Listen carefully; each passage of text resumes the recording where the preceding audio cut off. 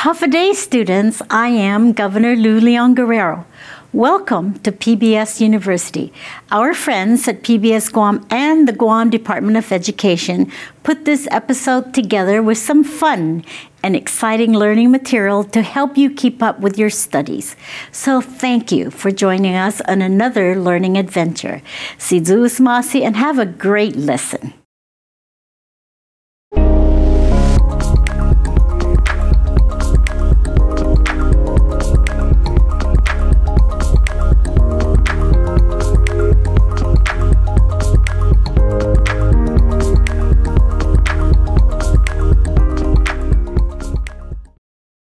Håfa Day, and welcome to this series about archaeology and ancient sites of the Mariana Islands. These episodes introduce the most current facts and findings from archaeological sites toward clarifying what we know versus what we do not know about how people lived in the islands throughout the last thousands of years. This knowledge can support diverse new discussions, perspectives, and interpretations. I hope that you like this series, and I look forward to learning more together.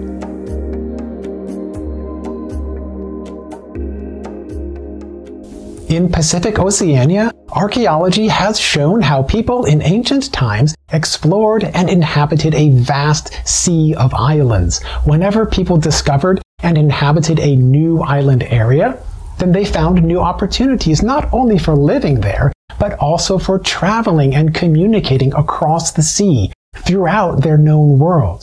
At first, people interacted across the areas of Southeast Asia and extending into the westernmost margin of the Pacific Islands.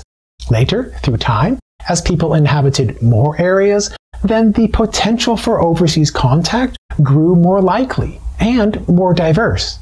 Today, our conventional maps show different cultural areas of Southeast Asia, Micronesia, Melanesia, and Polynesia. In the past, though, at least some people traveled across those boundaries and influenced each other in various ways. For learning more about these issues, I asked archaeologist Glenn Summerhayes if he please could share about his research looking into the possibilities of ancient overseas contacts between the regions that now are known as Micronesia and Melanesia. I'd like to talk briefly about interaction between New Guinea and Micronesia. We look on a map, we all go to school, we all go to primary school, we have a map of the Pacific, and there's Southeast Asia over here, there's Micronesia up here, there's Melanesia here, and then we tend to put them in pigeonholes and we only look within certain regions.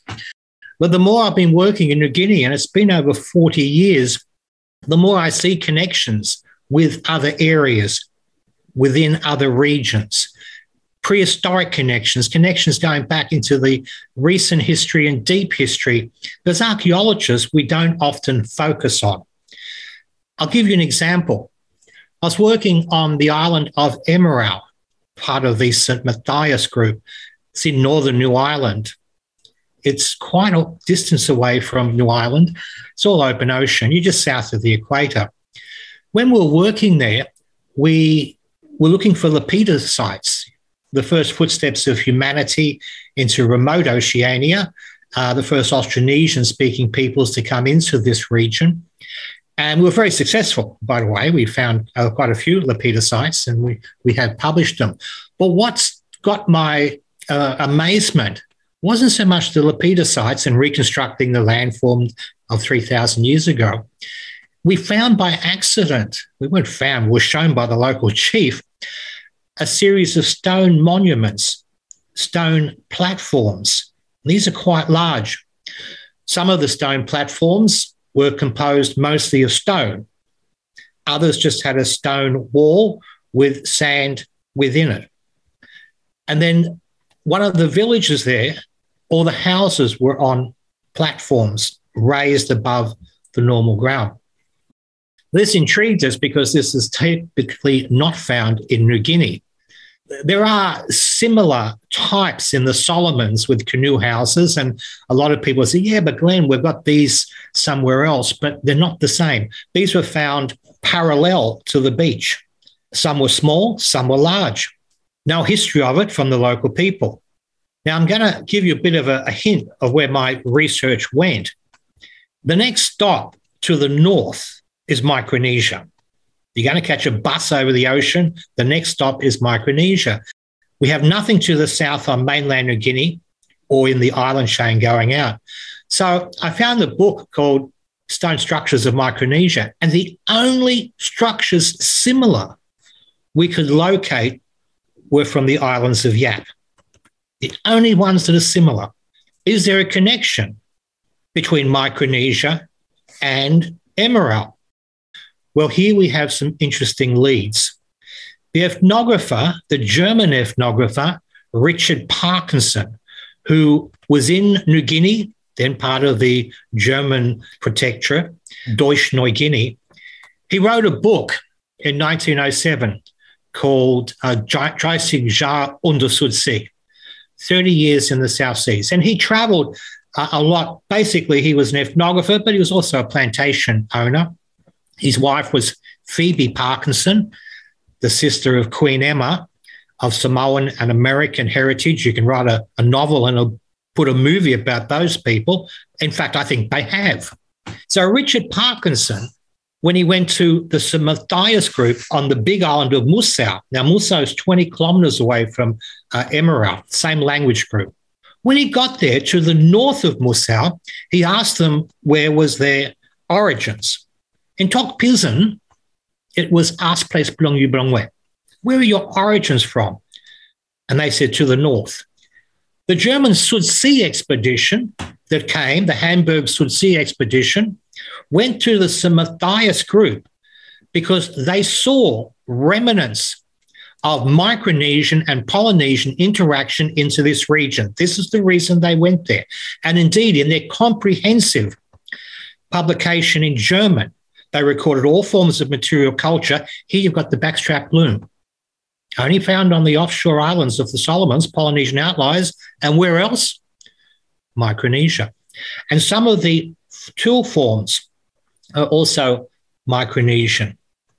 So we were lucky here at Otago. When I was in Emerald, I took a copy of the German original volume with me to the island. Now, I'm going to tell you, these German originals are very rare. And if you find one, you're paying a lot of money, 1,000 US. No one can afford that.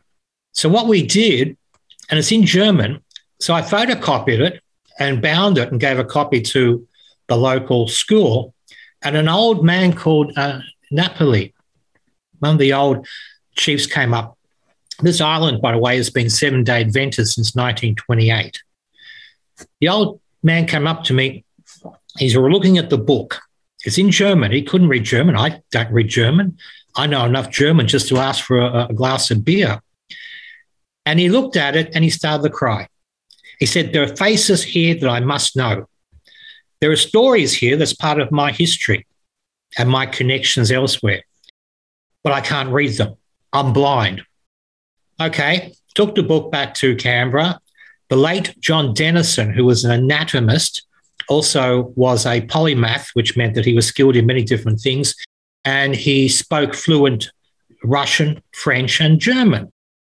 So John Dennison, from the kindness of his heart, translated the volume. I then edited the volume. I then published it for free online on our website, and I brought up some copies.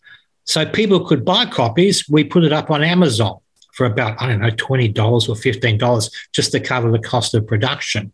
We don't make money. We cannot make money selling these things. We took copies back in colour. And the old Napoli came up to me reading the book and he started crying again. He said, Glenn, it's an old biblical song. He said, Glenn, I was blind, but now I can see. They were his relatives. That was his grandfather. That was his uncle. And they were reading the history, the connections between them and other places. And there is Micronesian connections in the deep past, but no one knows about it. And they weren't really recorded at the time that the Germans were there. So here we are, we're finding these old stone platforms that we'd love to do more work on. We actually drew them. We had them professionally surveyed, one of the skills archaeologists do have. Patience may not be one of them, but the ability to survey in old-fashioned survey equipment, not electrical surveys, old-fashioned survey equipment. And we're able to actually get a beautiful map of about the 12 of these that we're able to find and the way they were constructed. We did try and go back in subsequent years to excavate one to get an idea of when it was constructed by looking at shell at the base in the interior. But unfortunately, there was a drought and we just couldn't get back to the island, and water was scarce and we didn't want to waste any water for the local community. And we haven't been back since, but the connections are there. And what's interesting about this is that a couple of years later, I was in Manus, the Admiralty Islands, another island group to the north of New Guinea, much larger in size. And I was looking at interaction and entry points into the northern Bismarck archipelago. That's the German name for Manus, New Britain, New Ireland, where Lapita, the early 3,000-year-old Micronesian ancestors, would have passed through. And I thought, well, where can we find? It's a bit like finding your pulse. You put your thumb on your vein, you can feel your pulse. Where can we find the pulse of this early advancement of Austronesian people? We know they came down through the southeast coast of New Guinea. We know some of them come from Southeast Asia. But through the recent research of Dr. Carson and Xiaoshun Hung and Peter Bellwood, myself, we were arguing that they may have come from Micronesia as well.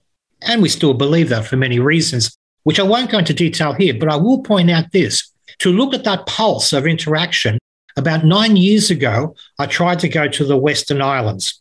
Now, I want to tell you, 3,000 years ago, the sea was about, 1.6, 2 meters higher than what it is today. So all those little low-lying coral atolls and islands that you see today in southern Micronesia did not exist.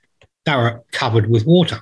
In fact, the only major islands that we could see were what we call the Western Islands, Mar-on Islands, in the western areas of the Hermit Group, New Guinea. These are interesting because ethnographically they're Micronesian. This was recorded by the Germans, but they're so remote. And the people are Micronesians. They've got Micronesian canoes, and they are a high island, which meant with higher sea level. Okay, I was in Manus a few years back, just as an exploratory trip with Professor Lisa Matusu-Smith. We spoke to the Catholic priest there, who was from Manus, Father Paul. He subsequently died at a very early age, unfortunately. Paul introduced us to a gentleman from the island of Mar-on who told us that from the side of the hill, there is pottery eroding out from some meters above the sea level and many meters below the top of the hill. And this intrigued us a lot. It could be pottery made on Manus today. That pottery does move around, but no one's looked at this region before, and it could very well be ancient pottery. So I applied for and received a little bit of research funding to go to these island groups. I was going to take with me a student that we had at the University of Papua New Guinea and also Otago. I went with the late Herman Mandui, who was the deputy director of the museum. And we were in Manus. We were lucky. The governor, we had done a deal with the governor a year before that we had like 8 44-gallon drums of petrol, who his family just happened to manage. And we had to keep it under lock and key because there was a petrol shortage by the time we got there. Petrol prices had skyrocketed. But we were going to the island. The only thing we didn't anticipate was we picked a time of the year when it was the calmest, smoothest time of the year. You can basically get on a surfboard and go for it. Well, you wouldn't believe it. Unseasonal weather. Climate change.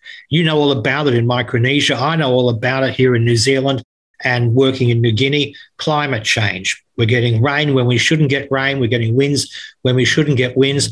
Well, at 3 a.m, we went down to Lorengau Harbour. This is an enclosed harbour with no outside waves coming over, and yet the water in the harbour had white tips.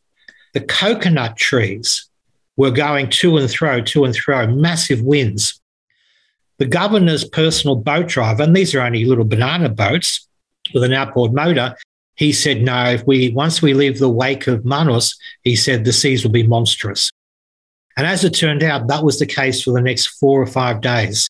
And the weather reports were if we had left on that boat and if we had attempted to go to Mar-on Island in the Western Islands of New Guinea, we would not have got there.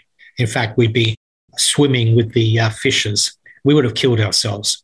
So instead, I went to the island of Rambucho and the Horno Islands. Very interesting island group. Had a great time there. Spoke to a lot of the local people. I had with me Dr. Bernard Minol, who unfortunately just passed away. He's from Manos, has a doctorate in English literature, brilliant academic. And we got talking to the local people, and we recorded oral histories. One of the men that was there is a barrister for very senior politicians. And I talked to him and I said, do you have any connections between this area of Manos and Micronesia?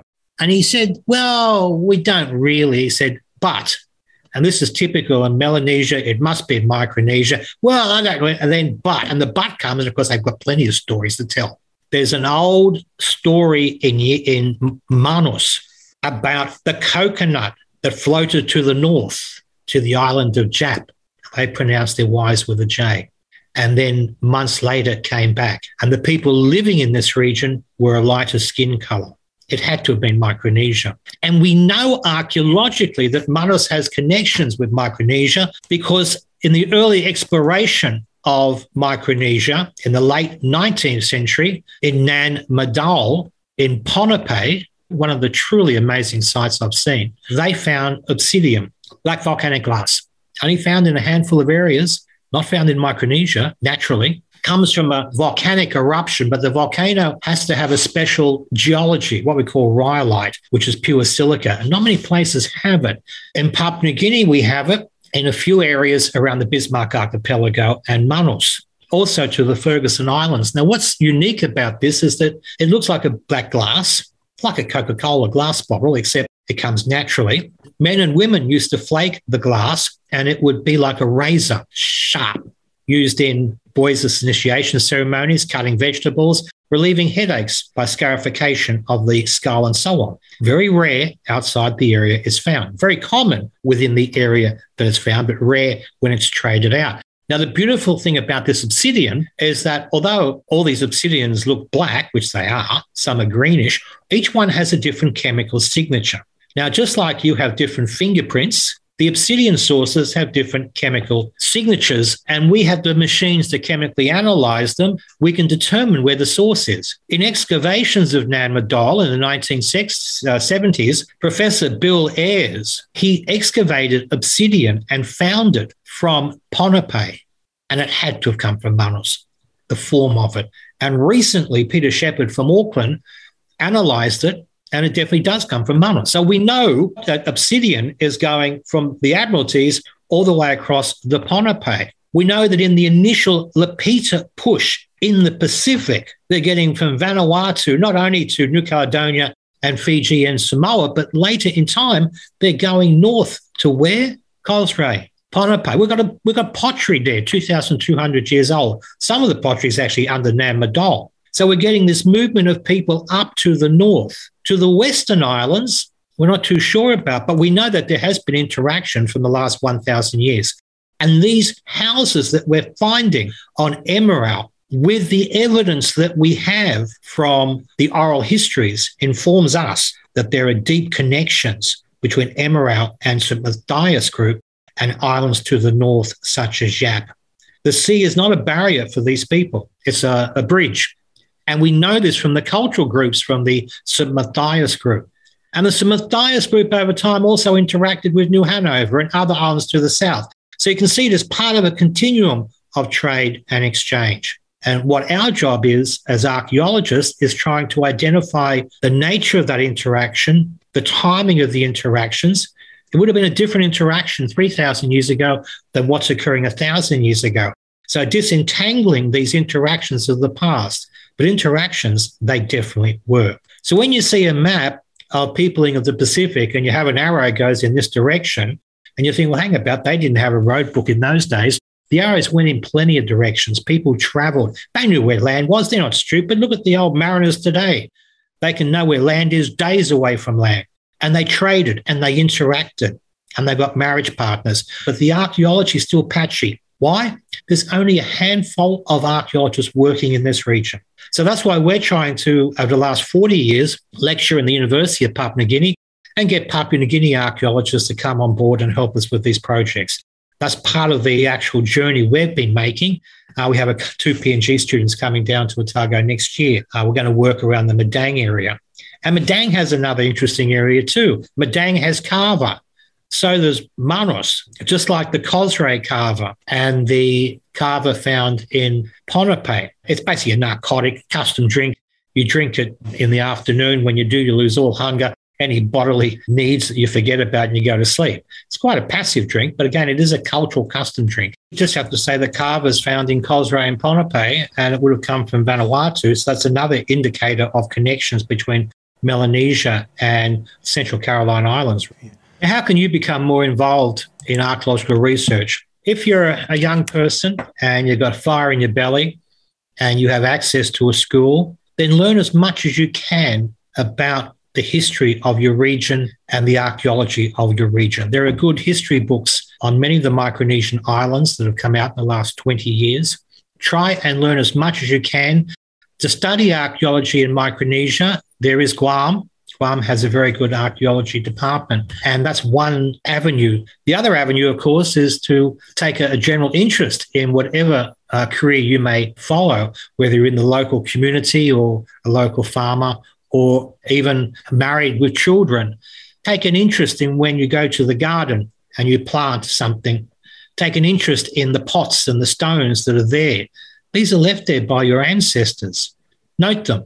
Show your children.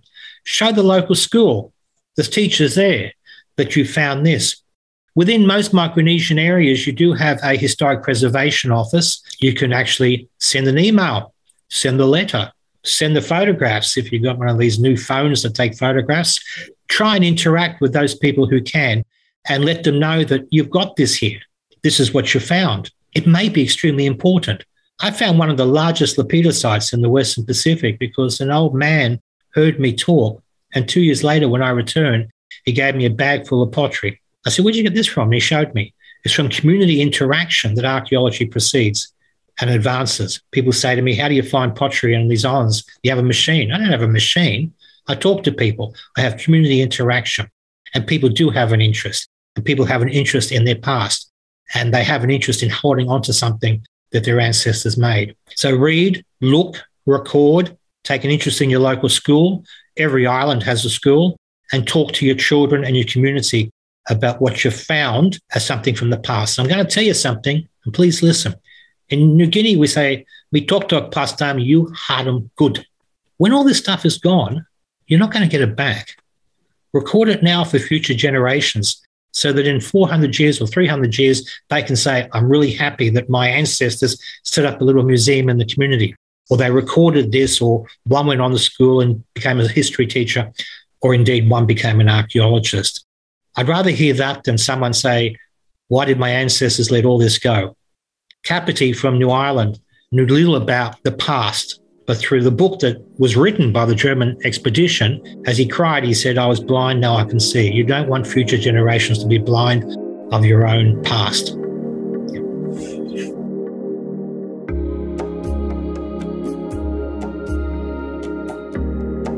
Thank you for joining us in learning about archaeology and ancient sites of the Mariana Islands. If you would like to access more details, then I encourage you to visit in person or online at the Micronesian Area Research Center of the University of Guam, or at the many other libraries, museums, and offices that work with historic preservation, archaeology, and ancient history.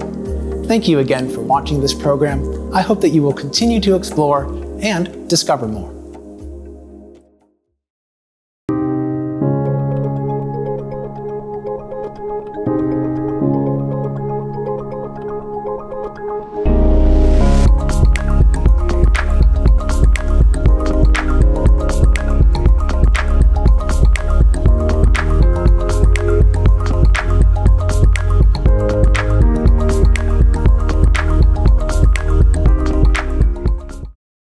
I'm Josh Tenorio, your Lieutenant Governor.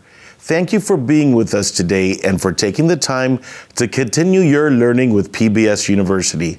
I also want to thank your teachers and support staff at DOE and PBS Guam for their work and their commitment to you, our students.